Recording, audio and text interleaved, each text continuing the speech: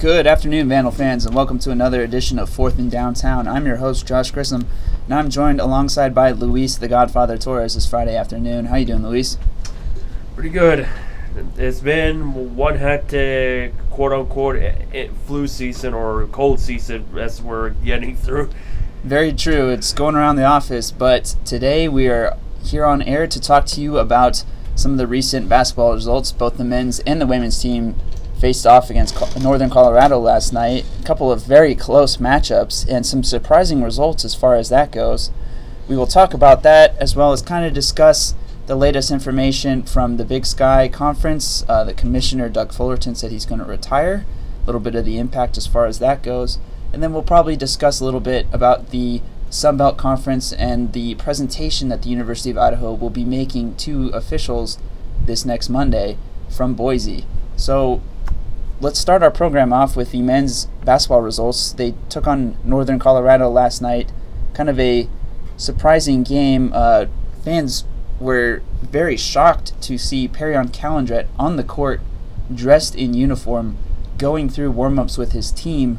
Originally on Tuesday, Coach Don Verlin said that Perrion Calandret would be out for at least another week or two with his injury, but made no mention of suiting Calandret up. The junior guard did not play in the game, but just the fact that he's on the court participating through warm-ups is certainly good news for the Vandals. The team had a surprisingly strong offensive production from Jake Strawn. I believe 23 points on just 7 shot attempts, 6 of 7 from the field, 6 of 7 from three-point range, and 5 of 6 with free throws in just 15 minutes on the court. He led the Vandals to a 73-67 win over Northern Colorado and improves Idaho's record overall to 15-10 and 7-5 in the Big Sky Conference. I believe the team is now still 500 without both Perrion Calandret and Victor Sanders. I think they're like 3-3 now. Yes, without them. So, kind of a good, strong showing from the reserve players being able to hold down the fort for right now without those two leading scorers. Another interesting tidbit from the game, Sanders was also shooting around without his cast. Not necessarily fully healthy yet, but it seems to be that he's improving, and it sounded like Don Verlin was very optimistic in the Tuesday press conference when discussing the status of the sophomore and the team's leading scorer. But just to kind of go through some of the Vandals who stepped up for Idaho, we had 14 points from Chris Sarbaugh, kind of a 12 of 13 on free throws, so not necessarily finding shots on the court, but getting fouled and getting to the line and then converting with a really high free throw percentage. We also had 10 points from Chad Sherwood on 2 of 6 from three-point range, 4 of 4 from the free throw line. 9 points from junior Ty Egbert, 3 of 6 from the field, 3 of 4 from the free throw line in 25 minutes of play.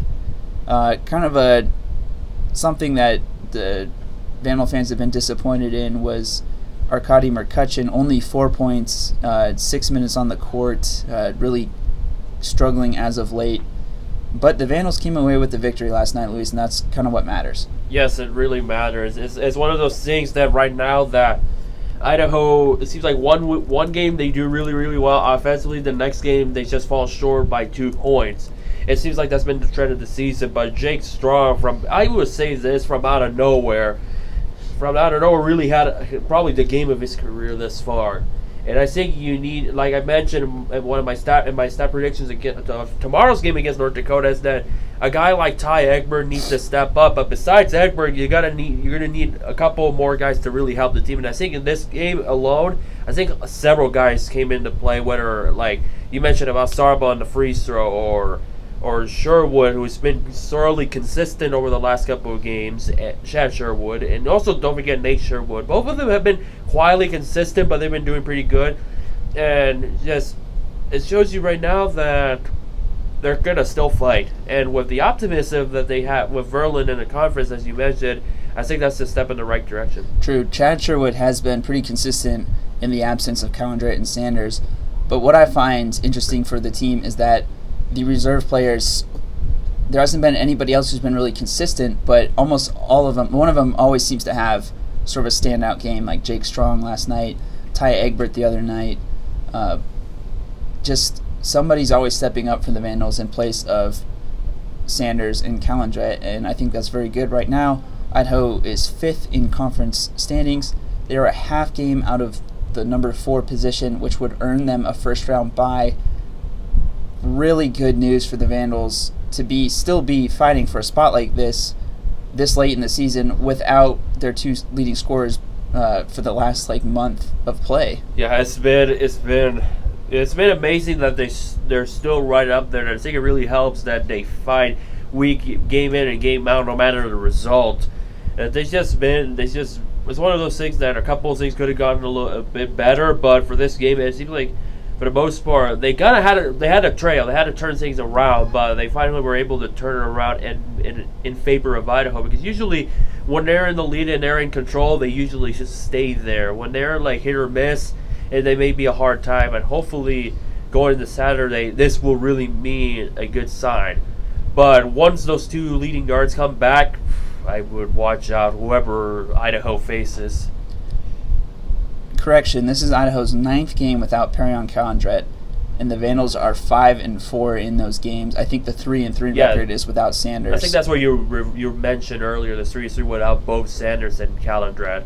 Yes, but very good news from the Vandals team, just a half game behind Idaho State with a 7-4 record. They play Idaho State in the final game of the year, so if the standings are to hold up and be consistent to that point, that might decide who gets that extra bye, and I think that would be very pivotal for Don Berlin and the Vandals. But as of right now, the team is 7-5 in conference play. Idaho State is ahead of them in the 4th position with a 7-4 record. Eastern Washington is 3rd with an 8-4 record, so right there, half game behind Idaho State, full game behind Eastern Washington. Could be very easy for the Vandals to be able to take one of those spots if they can find a way to grind out some wins in the next couple weeks. Weber State is 2nd overall with a 9-2 record in conference play, and Montana has the number 1 spot with a 10-2 record against conference opponents. And as if I remember, we mentioned a couple weeks ago, Weber State were on that hot win streak of mine. So considering that, that's probably a little bit of good news for Idaho. So they can kind of go in when they face them. They don't have to really worry about this long win streak. Eastern Washington looks like the dangerous team right now. They have a 5-game win streak in conference play, going from 3-4 to 8-4. Huge turnaround for the Eagles.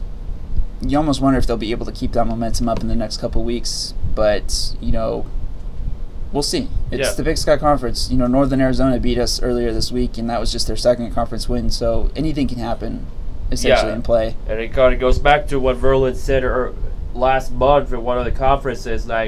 You look at the record, and yes, they might be a 2-10 team or whatever, but they're still going to be competitive, and they may prove something different.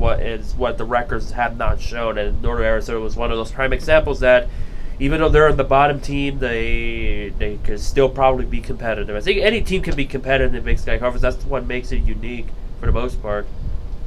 So Idaho will be back at home tomorrow night. They will take on North Dakota at 7 p.m.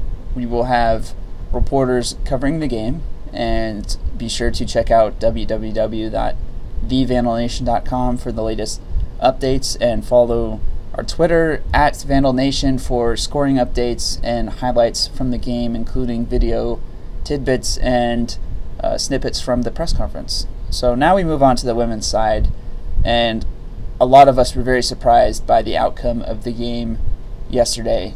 Yeah, not just the outcome. It's what almost looked like it'd be probably the lowest scoring game of the season for Idaho. It seems like defense once again told the story for the first 3.5 quarters, and then the final 3 minutes of the 4th quarter. That's when the shooting game really happened.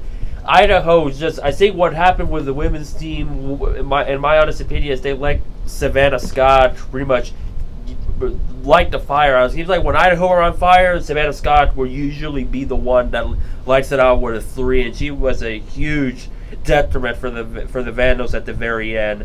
But so the Vandals came away with a 70-68 loss to the Bears.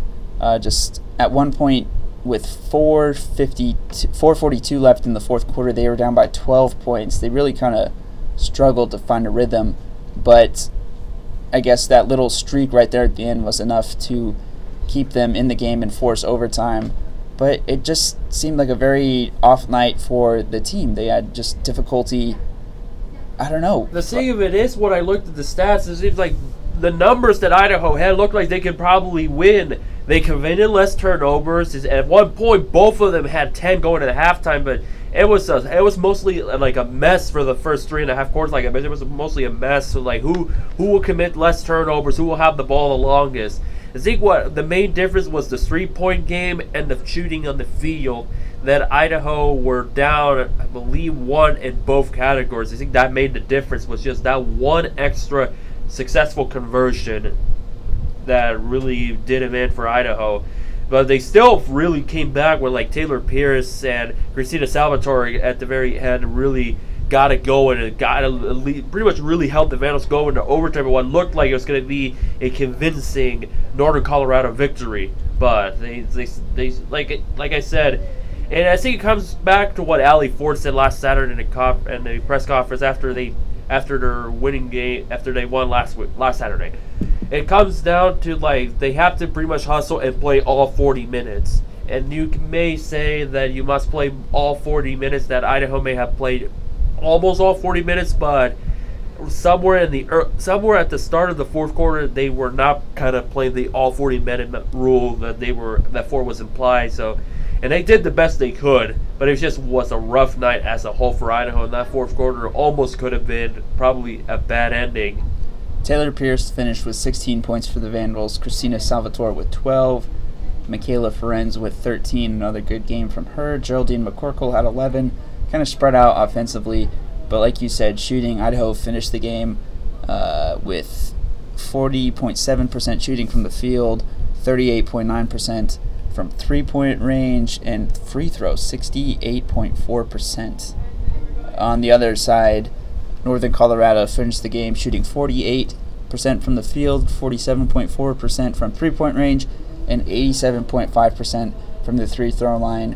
Free throws, again, proved to be a huge factor.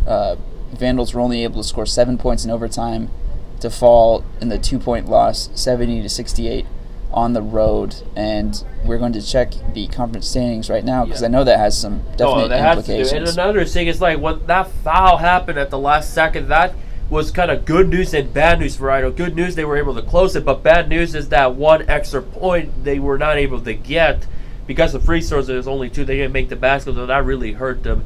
And you may wonder had that foul may have not happened, it might have been a different story. It's one of those things that they really did not needed the foul with the little amount of seconds left, because essentially if you were for 2, now if it was 3, then it would have been probably a much different story, but they were going to have a hard time catching up. It's just one of those unfortunate nights that may pay dividends for Idaho down the stretch. Hopefully that's not the case, but it's a reminder that they gotta get go. They really gotta get going near the very end. And yes, last night was definitely one of those nights that they do not want to have down the stretch. So, huge standings implications from last night's loss. Eastern Washington dropped a game. So if the Vandals had won, they would have had the opportunity to potentially be vying for that number 2 spot. Instead, they lost as well, which drops them to 9-3 in conference play, 17-7 overall. They're a game behind Eastern Washington, who is 10-12 in conference play, and 2 games behind conference leader Montana State with an 11-1 record against conference opponents. 6 games left on the schedule. I can see them leapfrogging Eastern Washington because they do meet Eastern Washington in Cheney for another game near the end of the year. And their next couple of games are against some middling of the pack programs, and then they play Portland State, which is near the bottom of the conference rankings with a 1-10 conference record. So I think it's very easy for the Vandals to rebound over the next couple of games. I think the true test of their caliber will be at Eastern Washington, to see how they match up against conference opponents and an elite conference opponent. And it might preview, a huge semifinal or perhaps the final of the Big Sky Conference tournament. But Yeah, right now they are a game behind Eastern Washington. They're in third, so they are still in position to take a first-round bye, but you always want to be as highly ranked as possible. Yeah, you want to be closer to Montana State. Like, say, had they won, it would have been right up there. Now they got to have to hope for more damage as far as Montana State to occur so they can have a chance for that number one spot. They're doing pretty good, but I would imagine they want to beat that number one spot so they could go into the post, go into Reno, being like one of the premium contenders, like I mentioned throughout this season. They could be premium contenders. Last night, they showed some of it, but they still need to show more to be legitimately a prime contender. Last night, that's one of those kind of games they really need to brush off and not have again. So, as a result of the loss, the Vandals are now third in conference standings. They will face North Dakota on Saturday on the road. Now we shift our attention to some pretty big news as far as the Big Sky Conference is concerned. Commissioner Doug Fullerton announced his retirement effective June 30th of this year. He's oversaw the Vandals in all of the sports except for football. And what's interesting is he has he has always invited and had an open invitation for the Vandals to join the Big Sky Conference as a football-only member. The fact that he is retiring in June is very interesting as far as the football status is concerned. If Idaho does not receive a contract extension from the Sun Belt Conference, what happens? You know, the Vandals have discussed going independent, but they said the idea is not very attractive.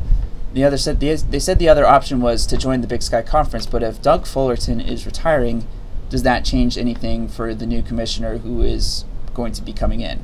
That would have to be the case. Depends who will be the new commissioner and whether or not he sees eye to eye on Fullerton as far as inviting Idaho back to the Big Sky Conference, not back to the Big Sky Conference, to go to the Big Sky Conference.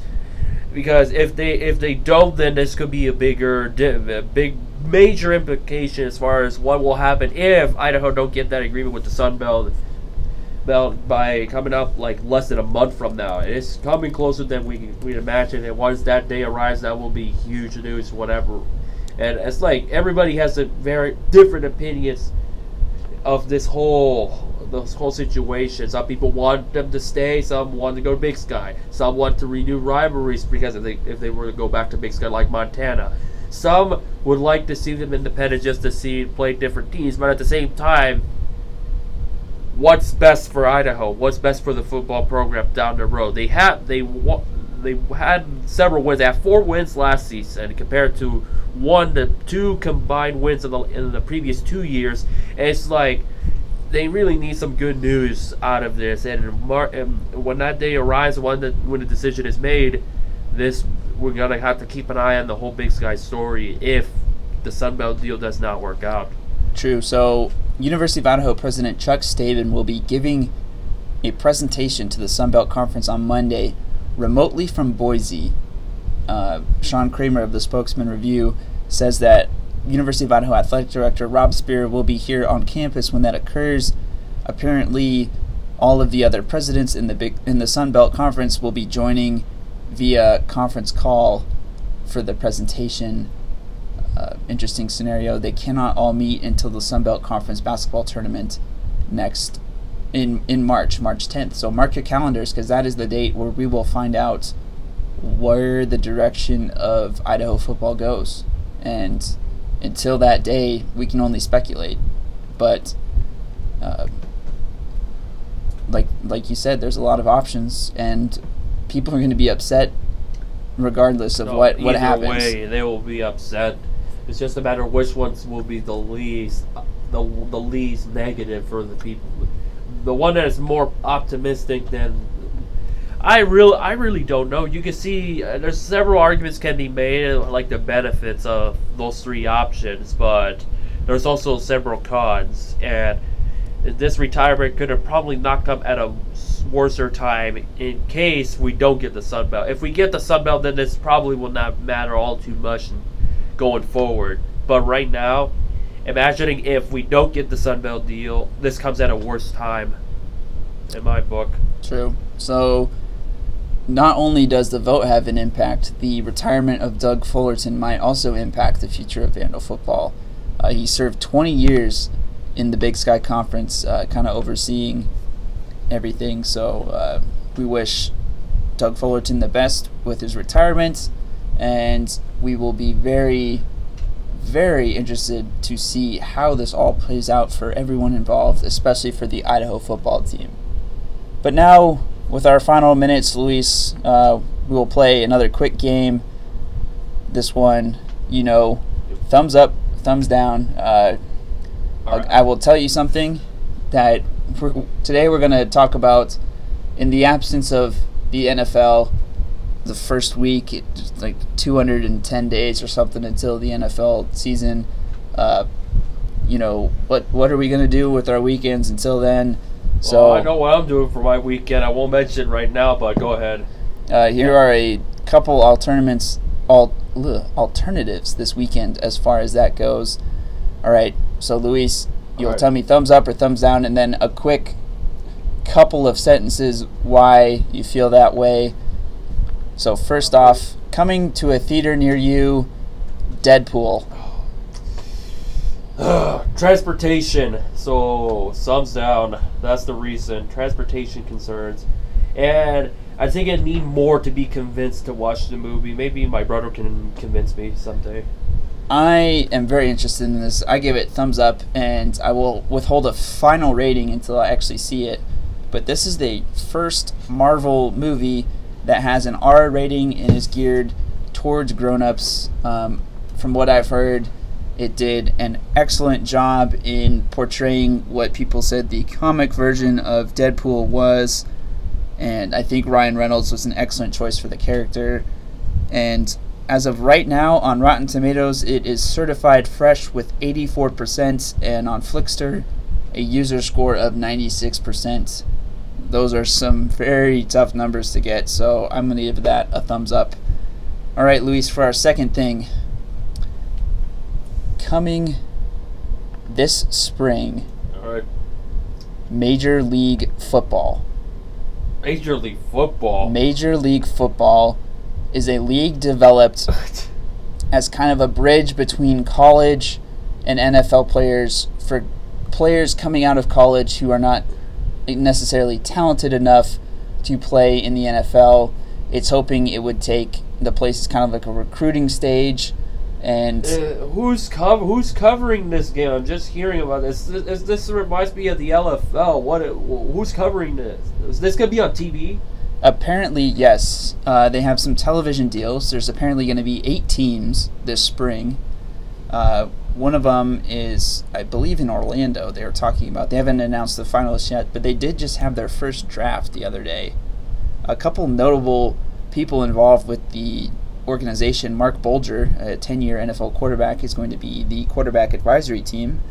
And then Herm Edwards joined, I want to say he's like a senior advisor or something for him, but very interesting situation. I'm gonna go with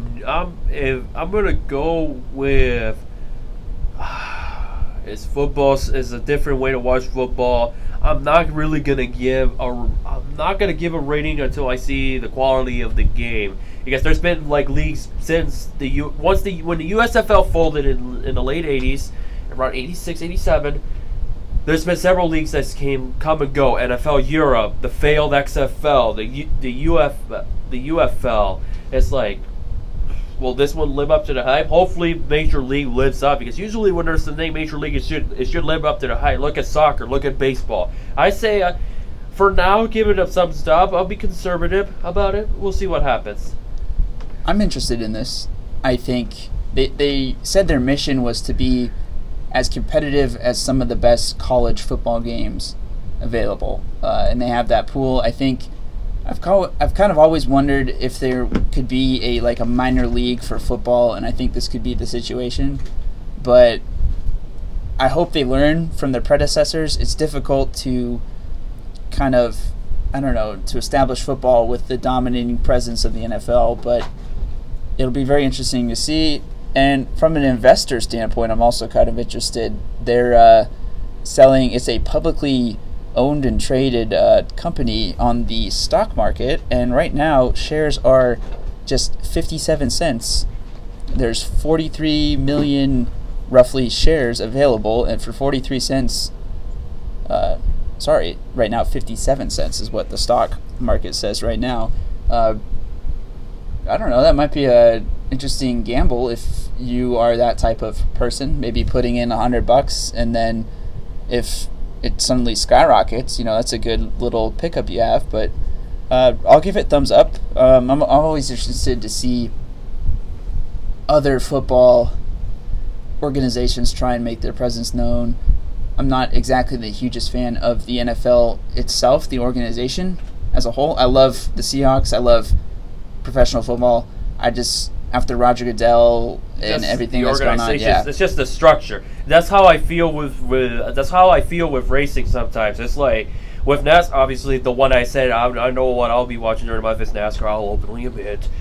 Some of the decisions I've made are reasonable. Some of them I just don't. There's one or two things I don't like. It's just that's how it is in my book. But the NFL, they got a lot of cleaning up to do as far as their organization, like with the whole Greg Hardy and LaShawn McCoy story, which we don't have time to go into detail. No, but I think this is a very good opportunity, and especially for some of our Vandal graduates who may not necessarily have the